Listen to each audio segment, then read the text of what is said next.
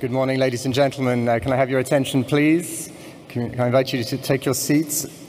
Welcome to the 19th edition of the Brussels Economic Forum. We're delighted to see so many of you here in the room, and also welcome to those who are watching on the live stream. We're live on the website of the Brussels Economic Forum, also on Facebook, Twitter, and Europe by satellite. As always, we're looking forward to a lively and interactive debate. This is not just about the participants on the stage, it's also those of you in the audience and those following on Twitter. So we encourage you to keep your phones on and to download the conference app, where you will find a lot of useful information as well as the program, publications. You will also be able to message other participants. So if you haven't already downloaded the app, please do so. And we would encourage you to tweet your questions using the conference hashtag EUBEF19, and the tweets will appear on the Twitter wall on the screen behind me, and there'll be a chance that your question will be picked up by the moderator. You can also put your questions using the Slido application in your web browser, and the best questions are the questions which have the most support from the audience will surely get picked up by our moderators. I just wanted to thank our impressive lineup of speakers this year. As always, we have a great lineup of speakers, and I'm particularly proud that this year we have achieved gender balance in our speakers. And this is something we've been working towards for a number of years, and we're delighted to have achieved it this year. Two other new features I would like to mention. Outside the hall, you'll have seen that there is a photo booth where you can have your photo taken as a souvenir of the day, so please don't hesitate to do that. And also another innovation this year, we're delighted to inaugurate a new TED-style talk called Broader Horizons to provide a bit of inspiration and a bit of fresh thinking, and Stephanie Stancheva will be giving that inaugural talk this year. So we're very happy to have her here amongst us. So I'll leave it at that, and I'll now hand over the floor to the Director General of DG Economic and Financial Affairs, Marco Buti.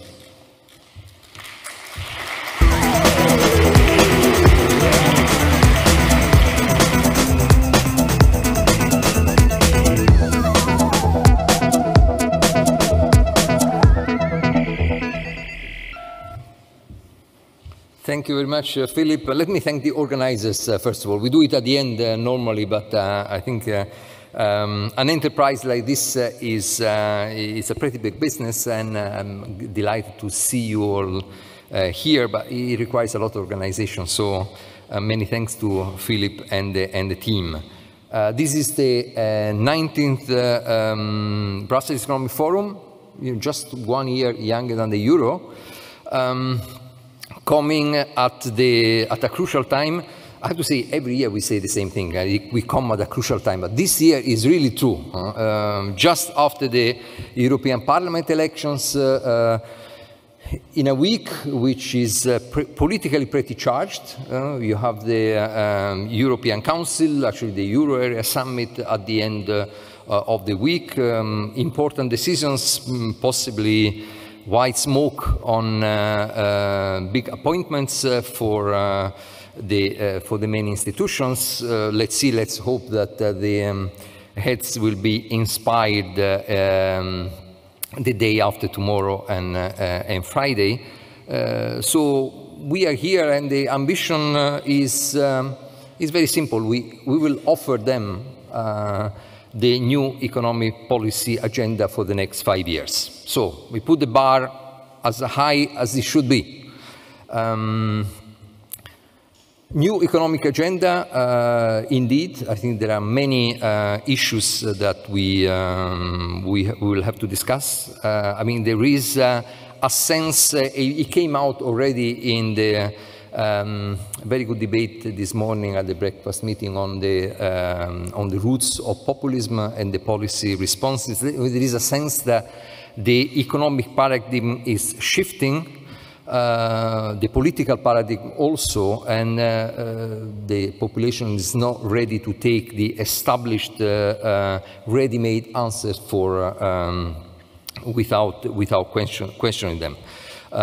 So I think we have broadening of the agenda. We have several transitions. We have the ecological, the economic transition. We have the aging issue. So in a sense, we have to marry here the short term as well as the medium to long term, and try to find a place for Europe in this. So actions at the national level, but action at the European level, how Europe can shape the new global order in a situation that is of political disarray at the global level. We are going to have the Osaka G20 summit actually next week, so we'll offer the agenda for them as well. So just to be very very modest in our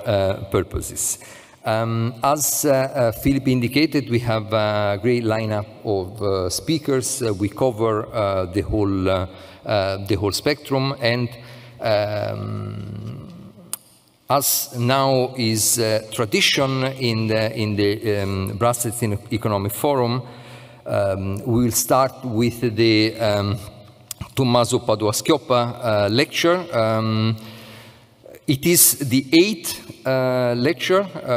It is in the honor of one of the intellectual forces behind the European integration, one of the main founding fathers of the euro, of economic and monetary union, and as I always recall every year, someone who at the end of the 70s actually had the position that I'm holding now. He was Director General of the European Commission at the moment in which was a moment of transition also. You end of the 70s, second oil price shock, the setting up of the European monetary system, so the forerunner of economic and monetary union, so also a period charged with political and economic challenges. Tommaso Padoa-Schioppa looked at Europe as what he defined in Italian la forza tranquilla, so the quiet power. And if one looks at the kind of dynamics and debate worldwide, I think we really need a quiet power, but a solid and steady one. Tommaso was also saw as member of the executive board of the ECB at its inception as the absolutely necessary to find the right cooperation between governments and the central banks. At the time, it was not a well-accepted concept. And in fact, the ECB, because of its newness, was very suspicious of dialogue and cooperation with governments because it was said as possibly undermining the independence of the monetary authorities of the ECB. So some at the time saw the ECB as confronting dispersed powers at the government level as an element of strength for the ECB to affirm its independence. Tommaso had exactly the opposite view. And he saw at the time that the risk of excessive lowliness of the ECB in Frankfurt exposed to possible, we did not call that at the time, populist pressures, actually potentially undermining the role and the power of the ECB. And he saw the cooperation with governments also as a way to shield the ECB. I'm talking about this because now we are facing a number of challenges which actually require a coordinated response and a cooperative venture between monetary, fiscal policy authorities. Tommaso was also wary of the typical allocation of tasks according to which for the stability, fiscal, financial, was for Europe to preserve, and growth equity was for the member states. So this division of this allocation of competencies, actually, he thought it was not a political equilibrium, and I have to, and if you look at the latest developments, I think he was absolutely right. So for the Tommaso Padoa-Schioppa lecture this year, we have Sir Christopher Pissarides. He is well known, holds the Regius Chair of Economics at the London School of Economics. He is main contributors on many of the issues that actually I have mentioned on the future of Europe, but in particular on labor market, for which he was awarded back in 2010 the Nobel Prize for economics. So I think it will be, it is going to be very interesting to see his view, his vision on what the future of the labor markets in Europe is, and also to what extent could the European level, compared to the national level, help in tackling the main challenges that we see, which is key in making sure that we move to a more inclusive model of growth. So big applause for Chris, who I welcome on the stage.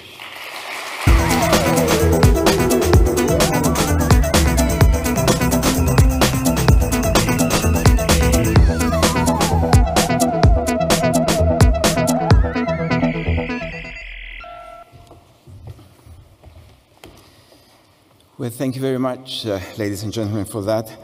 It's indeed a real great honor for me to deliver the Tommaso Padoa-Schioppa lecture at this year's Brussels Economic Forum.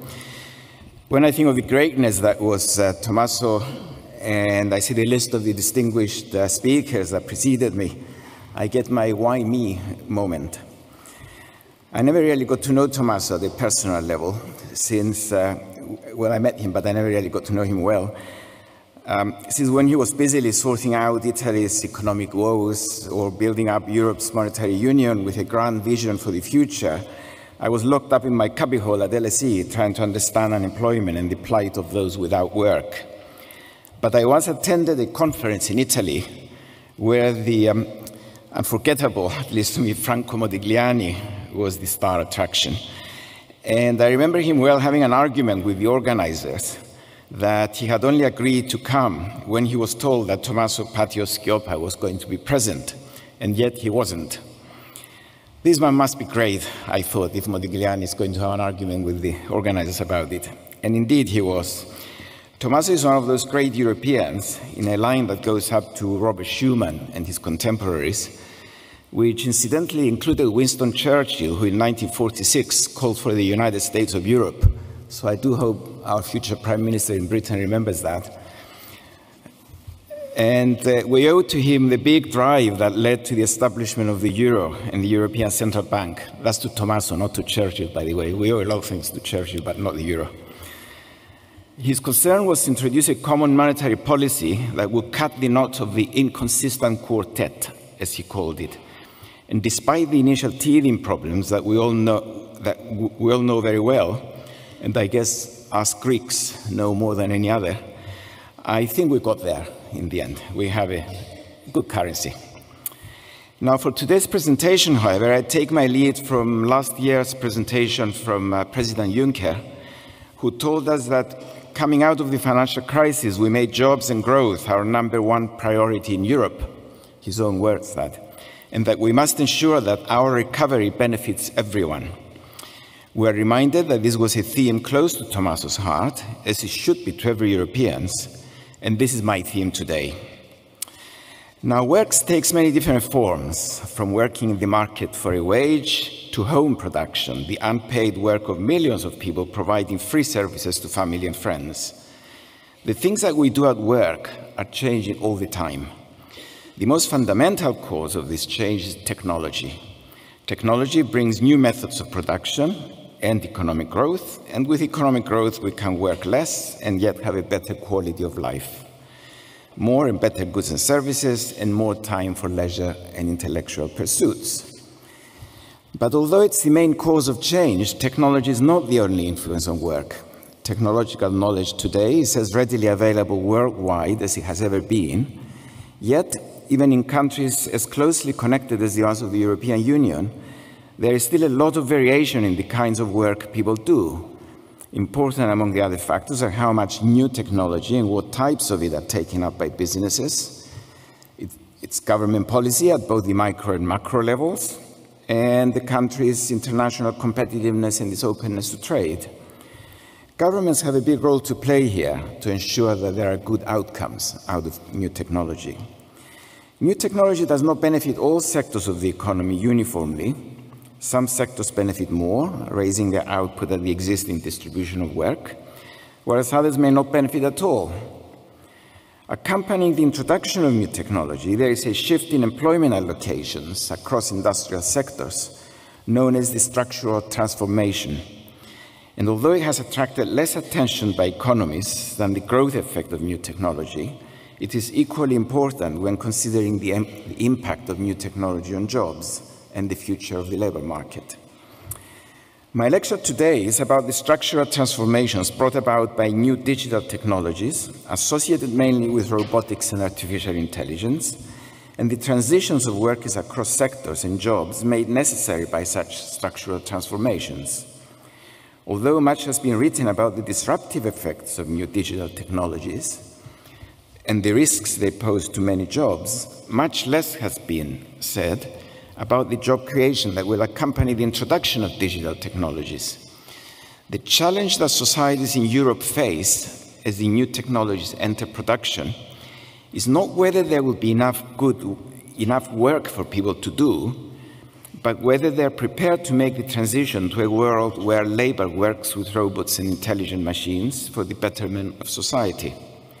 Achieving higher incomes through productivity gains due to fast computer speeds and tireless robots is the easy part. Achieving standards of good work for all who want to work and the good quality of life in our cities is the bigger challenge. Now, Industry 4.0, as the Germans call it, the fourth industrial revolution, as the World Economic Forum calls it, digitalization, are all terms referring to one fundamental change in today's economy: the availability and introduction of new production methods based on digital technologies. Automation, robotics, artificial intelligence, and more reliance on capital than labor. Although research on robotics and artificial intelligence started many years ago, in the 1950s in fact, commercial applications are much more recent. The key reason is data. AI needs big data.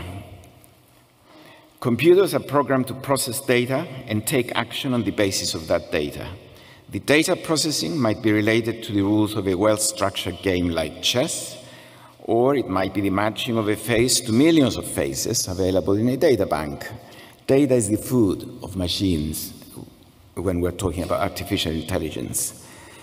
Alongside the development of the big data banks came improvements in digital technologies, like computers with very large processing capacities and robots with independent movement.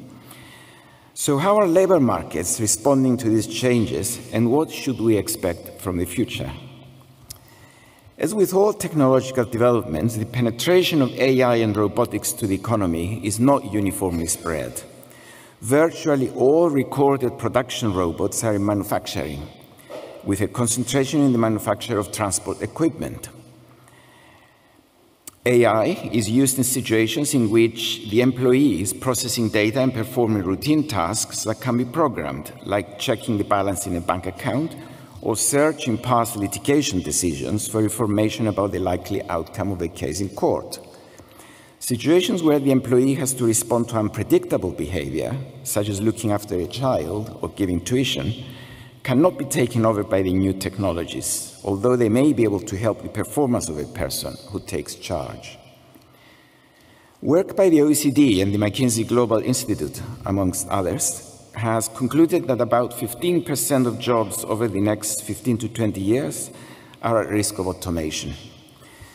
Moreover, since the jobs that involve data processing and the performance of routine office jobs, as well as most of the others in manufacturing taken over by robots, are jobs normally done by workers with mid-range skills, the expectation is that most of the jobs lost will be in that range. We're already seeing these changes taking place.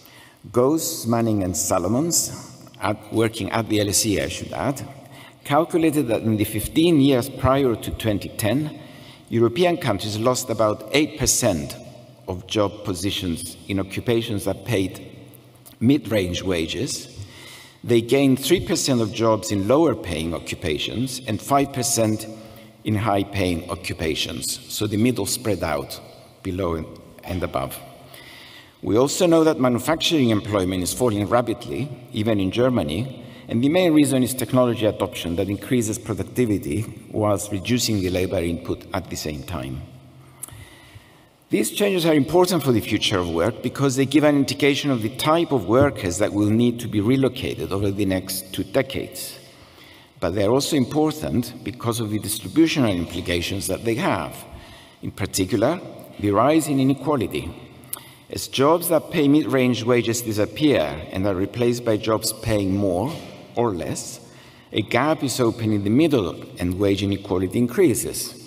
This is known in the literature as the polarization of employment. They polarize left and right.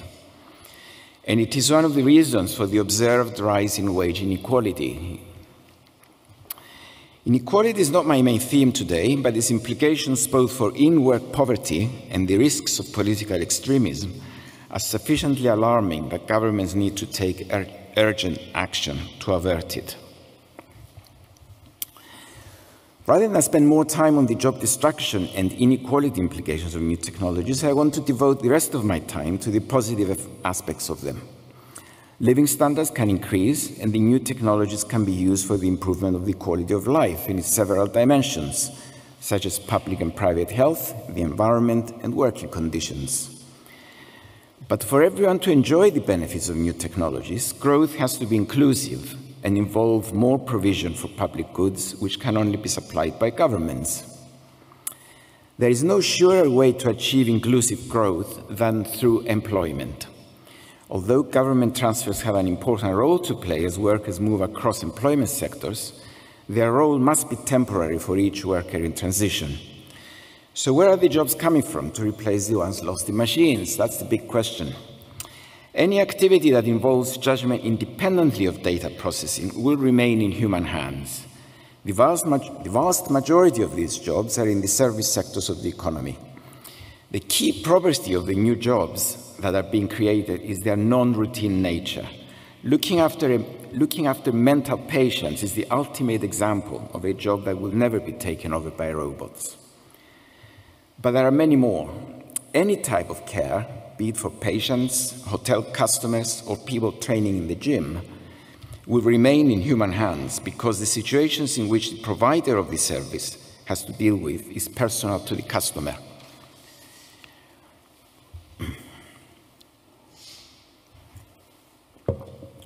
Although there is always a lot of uncertainty when forecasting in economics, I can say with fairly good confidence that if I had to name 2 sectors of the economy which will create plenty of jobs in the age of automation, they will be the health and care sector and the hospitality and entertainment sector. Both sectors are ones that provide services that can be called luxuries in the sense in which the economist uses the word, meaning that as incomes rise, spending on them rises by more than in proportion. In addition, in the health and care sector, spending is also increasing over and above the levels expected from the growth in living standards because of population aging. In the European Union as a whole, the old age dependency ratio is expected to go up from 31% in 2015 to 54% in 2050. In other words, currently the number of people over 65 are about 1/3 of those in the working age group of 20 to 64 years, and in about 3 decades is expected to increase to 1/2. That obviously will require more health and care. Historically, spending on health and care has increased by about 2% more than the growth in incomes. Across countries, wealthy societies like France and Germany spend about 12% of their GDP in health and care, whereas less wealthy societies like Greece and Bulgaria spend 8%. In terms of employment, the contrast is even bigger. The Nordics employ 15 to 20% of their workers in this sector, France and Germany about 12%, and Greece and the formerly planned economies of Eastern Europe about 5%. There's a huge difference of more than 10 percentage points between North and South. The economies that have low employment rates in this sector are also ones that either have low overall employment rates, especially for women, or too high manufacturing employment to be justified by today's manufacturing technologies, like the countries of Central and Eastern Europe. Taking also into account population aging, we can say with some confidence that if the worker transitions from out of the labor force and from the automated jobs are handled correctly, job creation in the health and care sector can contribute substantially to the convergence of sectoral and overall employment rates in the European Union. The hospitality industries employ different shares of workers across countries, not only because of differences in their level of economic development, but also because their size depends on other factors such as tourism and cultural heritage. On the database CLEM's narrow definition of accommodation, food services, and arts and entertainment, these sectors employ about the same number of workers as the health and care sector, and their share has grown fast in recent years, although not as fast as in health and care. The reason for that growth is twofold. First, as societies become wealthier, there is more demand for good quality services in hospitality and entertainment as a way to spend one's free time. Work-related travel has also grown as work patterns have become more complex. Second, and ultimately more important for the growth of this sector, as living standards rise, people take more time off work. The gains from a rise in productivity and income are shared between more spending in goods and services and taking more time off work. We're very good in Europe about that, and I think it's a good thing, that as you become wealthier, you take more time off work for a better quality of life. In addition, those who work on home production, in the provision of services for family and friends, for no pay, also work less and take more time off as living standards progress. The fall in hours of work and the rise of leisure time is reflected in a very good correlation between labor productivity and annual hours of work across the countries of the OECD. In the European Union, the shortest annual hours of work are found in Germany, whereas the longest hours of work are found in Greece, countries that are at the opposite ends of the productivity rankings. But it goes to show that Greeks are hardworking after all. More jobs will be created across a whole range of services outside the two sectors that I have highlighted. A common characteristic that runs through most of these jobs is the marketization of home production. In less well-off societies, family members, especially female ones, do a lot of unpaid work at home, such as cleaning, cooking, looking after children and aging parents, and many, many more. These activities are well documented in time-use surveys. As living standards rise and education standards improve, more and more of these activities are transferred to the market, where professionals do them as paid work. In parallel, household members who engaged in these activities come out into the market to find jobs better suited to their skills. There is a substitution between home activities and market activities, driven partly by rates of return to service service production of family members, affordability in the face of imperfect markets, and tax incentives provided by the government. As an example of the latter, of the tax incentives, the very large participation in health and care market services in the Nordic countries is partly explained by the tax and subsidy incentives given by governments to these services. This is also an explanation of the higher relative overall employment rates in these countries when compared with the other countries of the European Union. When a family is given incentives to take its underage child to a child care center, family members are free to pursue their own work. Two paid jobs are created simultaneously, one for the child care professional and one for the family member, who is usually the mother, who does the child care at home.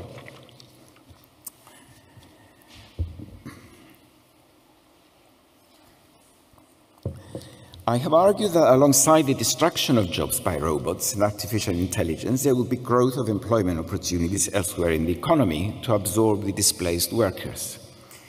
A frequently asked question is whether there will be enough good jobs to take over. The hidden message here is that jobs lost to automation are good, whereas the ones that will be created will be less good. There is no evidence of such a discrepancy, and indeed some studies find that the service jobs created will require higher skills than the ones destroyed. Of course, this does not mean that we can ignore the need to look for improvements in work. As society advances and higher standards from service producers are expected, it is natural to expect improvements in the work environment as well. Reports and surveys on the quality of work have proliferated in recent years with the aim of improving work conditions beyond the basic work standards agreed at the International Labour Office. And I'm pleased to see one session this afternoon about this issue. In this connection, economists and policymakers have for long focused on the productivity of jobs and on GDP measures of well-being, ignoring other factors connected with the quality of life. Although this is changing, change is still very slow. Improvements in the quality of work, and more generally the quality of life, often go against productivity growth, at least in the short run. But a company that works with its employees to improve standards at the workplace, it offers reskilling courses at work and informs its workers of the changes brought about by technology, will experience improvements in both the health standards of the workforce and their motivation. Employment relationships will be longer lasting, and there will be a bigger rise in a more general measure of well-being, in which GDP growth is only one component. As for the ability of an economy to create enough jobs, there is no doubt in my mind that a well-functioning economy can create the number of jobs required to employ all those who want to work, taking into account the frictions that every labour market has and which yield an equilibrium unemployment rate associated with the normal churning of jobs. The experience of economic growth in the second half of the 20th century is that economies can create jobs without limit, except for the availability of labour willing to do them. One of the most remarkable facts of modern economies, like those of the OECD, is that employment and unemployment rates are more or less the same regardless of size of economy or its natural resources. And this is one point where it's probably the only point where I disagree with John Maynard Keynes, who wrote that by 2050 there will be no more work to do in our economies. I completely disagree with that. He didn't live in the second half of the 20th century, that's why he said it, I think. He didn't have that experience. Now, what about the role of government? Well, I have given a rather optimistic appraisal of work in the world of robots and AI, but needless to say, these things don't happen on their own. All three social partners, workers, companies, and the government, have important roles to play in ensuring a smooth transition to the new world. The role of government is especially important in this context, and it's on this that I focus now. With the advent of new technologies, some jobs become obsolete and others are created to take their place. This is a necessary process that needs to be encouraged by government policy, not impeded through restrictive industrial policies. Joseph Schumpeter described this process as the creative destruction of old and established work methods by new entrants, and is, and these are his own words by the way, the essential fact about capitalism. It is what capitalism consists in and what every capitalist concern has got to live in. Close his own words. Despite its Marxist origins, this view of job churning has wide acceptance today by economists. So in some sense, we are all Marxian in this respect. Governments need to support this process along several dimensions. First, through the removal of overregulation, which acts as an obstacle to the operations of firms. Overregulation touches many dimensions, and especially in our context, the replacement of labor by capital as they adapt to the new technologies. Second, by creating the enabling environment for new firms to enter and take on displaced workers. There are still many obstacles in Europe to the process of creative destruction in the form of excessive employment protection legislation in some countries and administrative and financial burdens on firm entry. Despite the efforts of European Union institutions to oversee the structural reform of many of its members during the financial crisis, the reform process was not an unmitigated success. In my view, partly responsible for this failure was the simultaneous imposition of fiscal austerity on the reform countries, which stifled the reform process. Reform is successful when it is owned by governments and domestic institutions, but if it's made part of the austerity package, governments will just botch it up. And this is what happened in many. Creative destruction inevitably involves job loss. As I mentioned earlier, the expected job loss from new technologies is placed at about 15 to 20% of employment. This number is not big by the usual turnover rates of employment. It corresponds to the normal job creation and job destruction rates in advanced countries during a single year, whereas the estimates for new technologies span 10 to 15 years. There is, however, one big difference. Whereas the normal job turnover rate is between similar firms, with one firm expanding and another contracting within the same sector, the job loss due to technology involves the replacement of employees by machines with the employees nowhere to go within the sector. They will have to relocate to other sectors, which are likely to be unrelated to what they were doing before. This is where governments have an important role to play, to facilitate the transition of workers from the sectors experiencing the declining employment rates to the new expanding sectors. Training programs and lifelong learning become essential for a successful transition. Training programs are successful when the worker owns the training. In other words, workers do not do the training because they are forced by circumstances or by the threat of government sanctions, but because they think that by doing it, they will improve their condition in the labor market, even when compared to what they had before they were displaced. The most successful training programs are ones run by companies, because companies know their needs better than government. But given the nature of training, with an initial outlay and then the risk of losing the worker to a competitor, government needs to support the training programs through subsidies or tax incentives. Another difficulty is that only large firms can reasonably be expected to be able to offer good training programs, whereas in the service sectors that jobs are being created, most employment will be in small and medium-sized companies, with the exception of health, though, where large hospitals would be initially involved or usually involved. In these circumstances, government may take on directly the job of training workers through a combination of training courses and company experience. It's important to have the company experience. In addition to training, governments need to support workers in transition with transfers to avoid the risk of poverty, which would disenfranchise them or make them accept unsuitable and unrewarding jobs just because they happen to be there. In Europe, we have an elaborate system of social support, but standards vary widely across countries. This is one area where there could be closer cooperation between European nations, especially when it comes to causes like technological unemployment. But individual governments are unfortunately resisting it.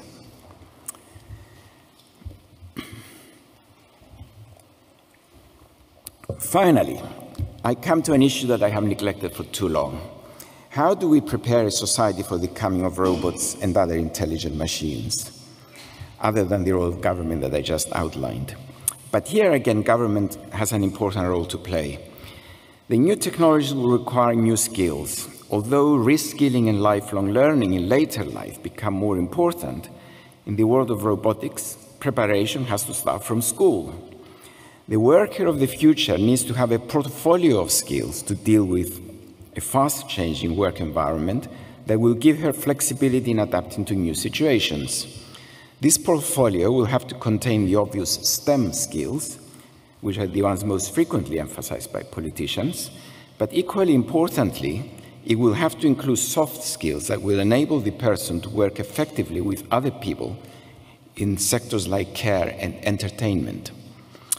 Social skills are undervalued currently and are not taught at school at all.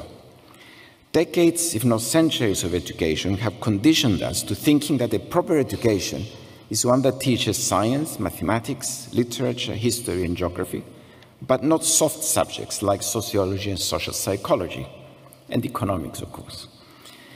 This has to change if jobs in these sectors are to become well-paid, respectable, and good jobs that young people will be proud to enter. The social status of these jobs needs to rise, and the best way to achieve this change, although inevitably slow, is by offering them at school as serious subjects, which is what they are. With this background, standards of service in the workplace will rise, bringing a rise in wages too. Occupations do adapt to circumstances. For example, the appreciation of good food in restaurants is a fairly recent phenomenon, at least in Britain, maybe not in France or in Belgium. And it followed the awareness of the importance of food for health and for mental and physical fitness. The result is an upgrading of the social standing of the occupation of a chef, with the result that it is now a sought-after occupation by young people, and it is even treated with glamour in the media. Similar developments should be encouraged in other occupations. For example, more social awareness of the importance of good care, based on a broad knowledge of human health and development, could elevate the status of the job of the caregiver to higher levels and so raise the financial and social rewards from participating in it. Research and learning at university level are also extremely important given the complexity of the new technologies. Someone will have to invent and develop the next AI software that will drive the machines, and this is done through R&D and through collaborations between industry, government, and the universities. R&D needs government support because of the social benefits from it, and the risk that the research outcomes might be poached. There is a much differentiated performance in R&D in Europe, with the more successful technology adopters doing even more R&D than the technological laggards. This is not good for the future. It forewarns of even more diversity in technology adoption, productivity growth, and prosperity. The average R&D spending in the European Union is about 2% of GDP, which is small anyway, with just over half of it being done by business, the other half by government and universities. But even more important than this low level is the fact that there is almost a perfect divide between the countries of Southern Europe and the formerly planned economies of Central and Eastern Europe, which lie below the average, and the rest, which lie above. The only exceptions are the United Kingdom and Ireland, which are below the line. Given that the countries of Southern and Eastern Europe are also the ones that are lagging behind in technological development and in the structural transformation away from heavy industry and inefficient methods of organization, the future does not hold promise that they will achieve convergence acting on their own. But the willingness of EU-wide collaboration in this most international of activities, like R&D, does not seem to be there, with the exception of the gallant efforts of the European Research Council, which funded this research, by the way, I should say. Now, in conclusion, I want to re-emphasize the optimistic tone of my delivery. Robotics, artificial intelligence, and automation offer vast possibilities for the betterment of our societies. But if we leave the market alone to do it, there is no guarantee that it will do it successfully for everyone. Some people may be left behind, and the transition to the new era may be slower and more painful than it needs be. Governments, in collaboration with employers and workers, can achieve better outcomes. In the European Union, even better outcomes can be achieved if the cross-border collaborations within the Union deepen further. Thank you very much for listening.